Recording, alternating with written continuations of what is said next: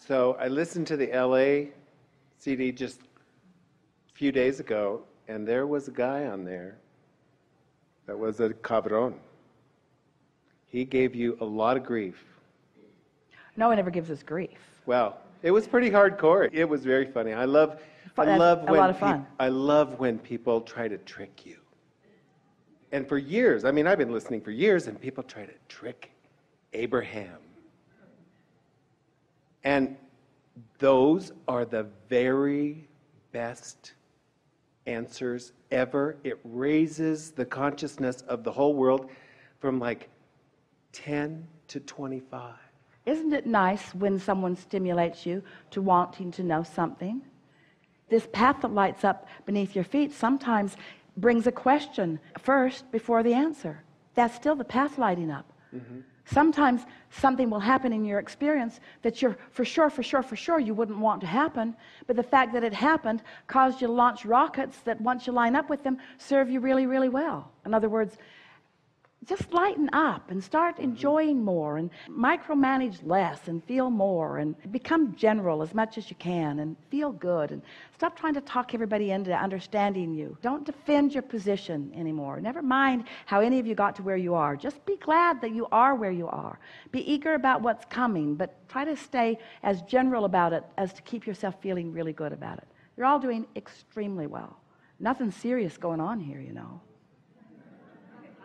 It's a little disappointing because you think, oh my God, I've suffered so long for nothing. There's nothing serious going on. I would have thought there'd been a lot of progress from all this discomfort that I've been feeling. You say, nope, it was just discomfort that was unnecessary that you assigned to yourself because you didn't know better.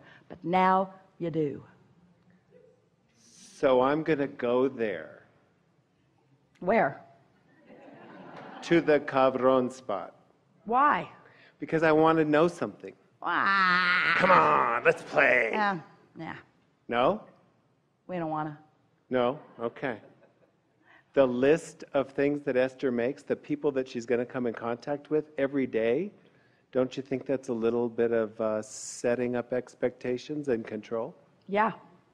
Yeah, we don't want her to do that either. Oh, you don't? Okay.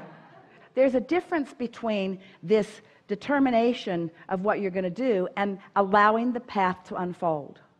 And when you make that jump, when you start trusting your point of attraction, which means you've practiced liking yourself in a lot of conditions, when you've been practicing unconditional love, which means you've been appreciating people who are not appreciated by most everybody else, you accomplish a vibrational stability that then allows the path of least resistance to light up under your feet in such a way that it almost takes your breath away, the perfection of your life experience. But it's an individual thing for each one of you, you see. We cannot write a book, which surprises you because there are so many, that says, do this, do this, do this, do this, do this, do this, do this, because you're all different. The advantage that we have to you is a very simple advantage. We know that you are source energy in physical bodies, and we know that you are good to the very core of your being, and that there's nothing that you can ever perform or do or believe that makes that otherwise. Mm-hmm. We know that Source adores you unconditionally, and that you deserve that adoration because it is unconditional. And that in the moment that you become unconditional in your evaluation of self and others, you will find that sweet spot of alignment that then will allow all the goodness that you've been asking for and that you deserve to flow easily into your experience. And every day, you're finding that to be more true, aren't you? Every day, more wonderful things are showing up in your experience. And your effort factor is becoming less and less, while your alignment factor is becoming more and more.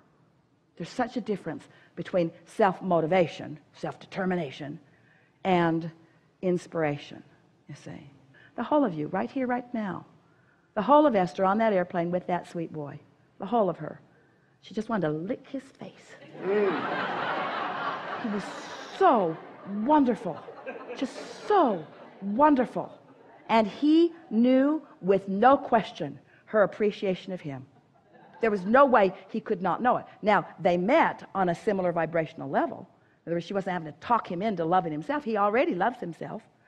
So when somebody loves themselves, it's really easy for them to accept your loving of them, you see. really good time, don't you think? For a segment of refreshment.